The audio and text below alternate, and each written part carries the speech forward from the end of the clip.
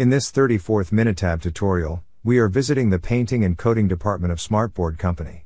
Here the skateboard decks are coated with liquid paint, according to customer requirements in an automated painting process. The painting process must be designed in such a way that the applied paint layer has a minimum adhesive force to withstand external stresses, such as impact and shock loads. The adhesive force of the paint layer on the skateboard decks achieved during the painting process is determined in the laboratory by using a standardized scratch test. In this scratch test, a diamond pin is pressed vertically into the paint layer with a constantly increasing test force and simultaneously moved horizontally over the paint layer. The maximum test force achieved in the scratch test, which leads to the first flaking of the paint layer, and the existing crack characteristics, which are evaluated microscopically, determine the adhesive force of the paint layer.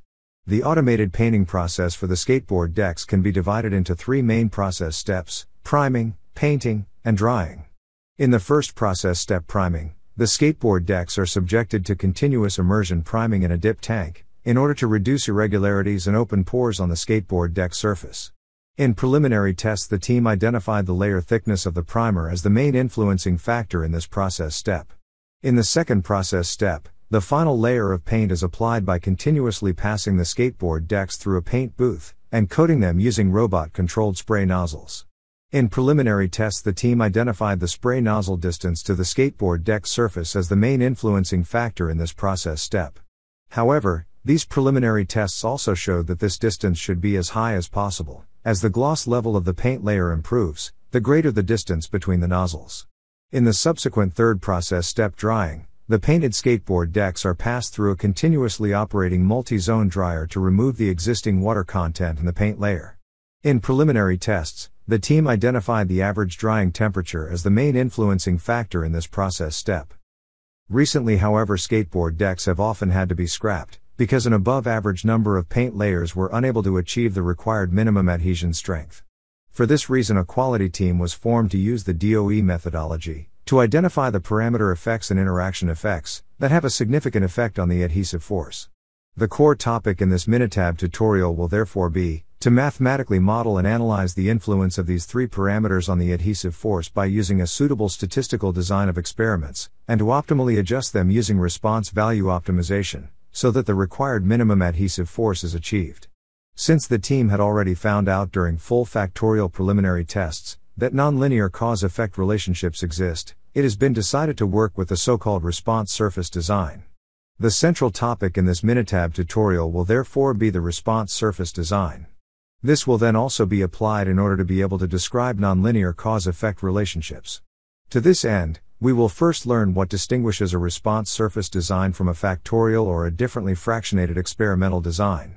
The important so-called star points will also play a central role in this context, and we will get to know the difference between star points and center points, and experience that the so-called star point distance alpha plays a very important role. We will learn what a central composite design is, and what a box Benkin design is. And by constructing 3D scatter plot, we will discuss the corresponding mathematical requirements with regard to orthogonality, which a central composite design effective should ideally possess.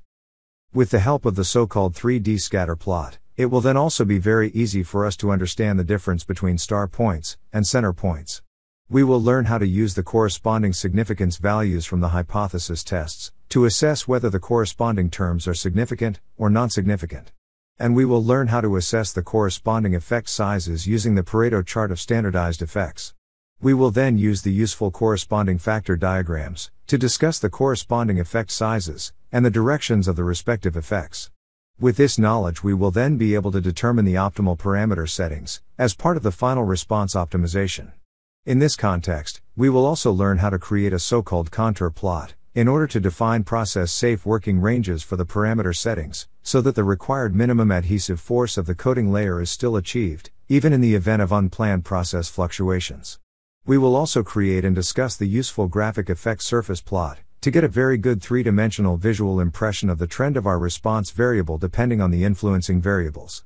At the end of this Minitab tutorial, we will be able to use all the available analysis results, and in particular the corresponding confidence and prediction intervals, to make concrete recommendations to the technical management of Smartboard Company on what the optimum parameter settings should be in order to achieve the required minimum adhesive force of the paint layer on the skateboard decks, even with these existing nonlinear cause and effect relationships.